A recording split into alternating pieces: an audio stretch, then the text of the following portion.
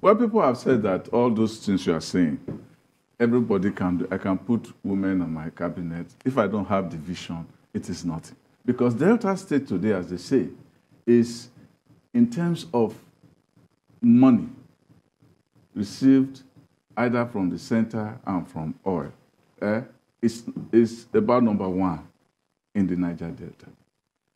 Asaba, its capital, is in ruins. Warri is a sty. And it has cities like Ughelli and all of that.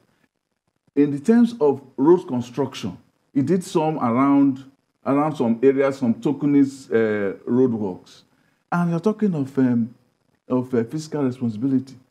You say this man, on the cusp of leaving office, he has garnered 175 billion. People say that the money is for him to install his... I don't understand what you mean by that. 175 billion loan. Okay, yes. Okay. Yes, I wanted to be sure. 175 billion. You first of all took 150. I took what? You missed out the word loan. Loan. He has taken all of those. Okay. And people say, look, that is why Atiku has picked him. To do what? So that he will say, look, I have a war chest to bring into this, and so pick me. I'll be a very good boy for you. Okay. So that's part of it. Okay. That's part of it.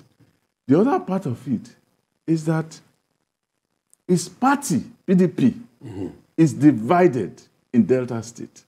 As I speak to you, Ibori and his party leaders are against him. Okay. His pick for governor has been rejected by the most influential Urhobo group in the country, the Urhobo People's Union. And they decided to endorse David Edevie, rather than Sheriff Oborewori, who he picked. And during the primaries... So are you asking me a question? Yes, I'm giving you a background. No, I'm giving you a background. I wanted to get to the question quickly. No, be patient. We have the time. Be patient. During the primaries, there are all kinds of questions. Even Ibori's people, through Edevie, have now gone to challenge that. So it's believed to be going into the election or into the election with a divided house. So how do you think that Atiku made the right choice by picking a person who is already having a fractious backyard? Okay, are you done? Yes, that's the question. Thank you. We must, as a people... He said, by the way, he said what he heard, though. No, don't worry. No, what I know. No, what you know. What I know. Oh. Can I know. Everything I told you is a fact. Wait. It's what you know. It's a fact. With profound respect, sir. Yes. We must, as a people, be careful of what I like to call the personality cult. When a governor has about 7 years and he needs to go into, to leave, it has become our tradition that because of his vantage position, he knows more than most, and therefore, within a process, they usually like to tilt it in the direction of certain personality. They mostly do it because of consistency of policy and project. This is what has created whatever success we have in Lagos. You cannot begrudge a governor the right to support an individual when they're looking for successors.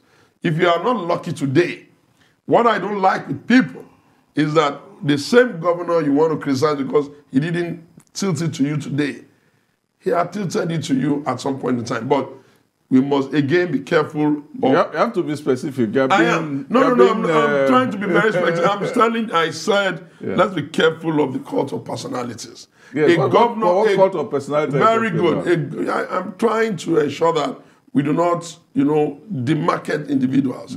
A governor, like I told you, has vantage position when he's looking to exit. They mainly try to ensure that someone that can continue with policies and programs. And when a governor makes a speak, people quarrel with maybe he didn't support them. They never say he prevented them from participating in the process.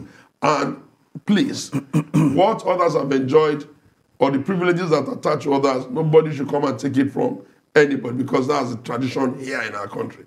In terms of program and policies, I think the problem with our country is that we have reduced everything around governance to primordial, very cheap things.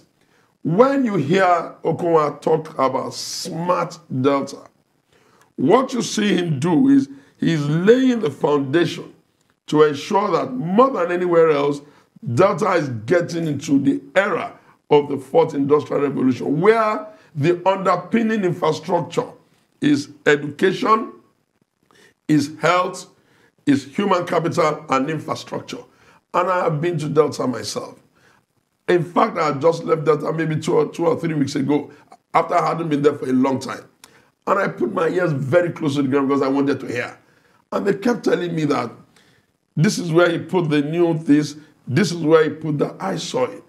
When you are a local of an environment, you can come on television and say, oh, what have they done in Lagos? I went to Ajangbadi, the road is man. Nobody fixes everything in one day. In terms of development, Delta is not doing too badly. In terms of loan, you took some time to ask this question. No, let me unbundle them. In terms of loans, there is no gainsaying that there are two ways to approach development.